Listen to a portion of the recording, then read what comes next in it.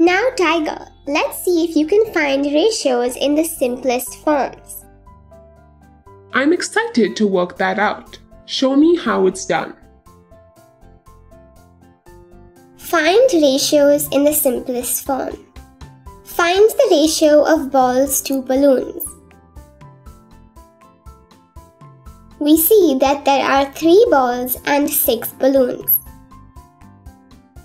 The ratio of the number of balls to the number of balloons is 3:6.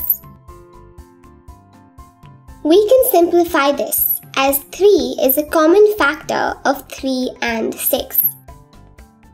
3 divides 3 once and 3 divides 6 2 times. The simplified ratio is 1:2. So the ratio of balls to balloons is 1:2. Much better. Find the ratio of bees to butterflies.